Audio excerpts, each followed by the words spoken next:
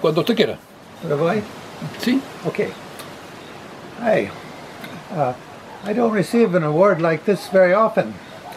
So far, only once in 83 years.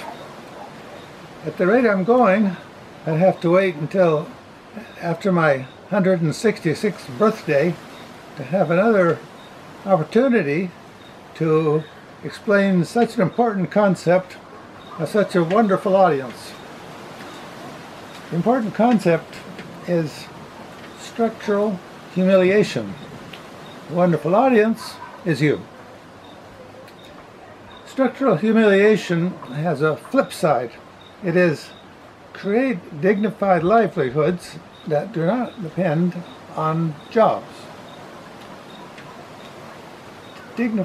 Humiliation is the problem. Dignified livelihoods are the solution. They're two sides of the same coin. Now, structural humiliation, did I say that right? Structural humiliation is the inevitable consequence of a labor market that depends on sales revenues. The employees make goods and services, the firm sells them, and part of the money from sales goes to pay their wages. This is the mental box that we're in. Now, thinking globally, in the modern world system, the overall result is that the people who need to sell something to get some money vastly outnumber the employers who find it profitable to hire them. Is that clear? Now, similarly, it's impossible to lift all the poor out of poverty by making them all into micro entrepreneurs with micro businesses. Believe me, it's mathematically impossible. So inevitably, millions will be humiliated. They cannot perform as a human being is expected to perform. They can't comply with normal expectations like dressing nicely, paying bills, supporting your kids.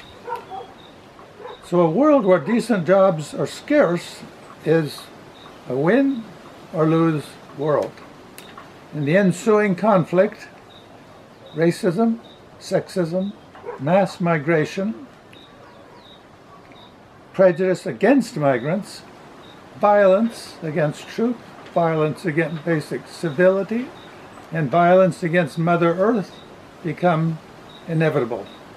You think about that, you'll see how it has to happen. Therefore, in a world like ours, where good jobs are scarce and somebody's got to lose, we've got to make a win-win world. How do we do that? An ethical imperative.